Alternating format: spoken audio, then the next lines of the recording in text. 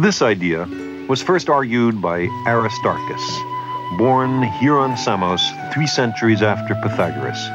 He held that the Earth moves around the sun. He correctly located our place in the solar system. For his trouble, he was accused of heresy. So he put the sun, rather than the Earth, at the center of the solar system. And he had the Earth and the other planets going around the sun. He also had the Earth rotating on its axis once a day.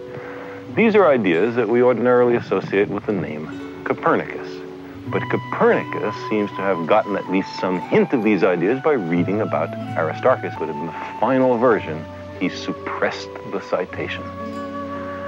Resistance to Aristarchus, a kind of geocentrism in everyday life, is with us still. It's 2,200 years since Aristarchus, and the language still pretends that the Earth does not turn. That the sun is not at the center of the solar system.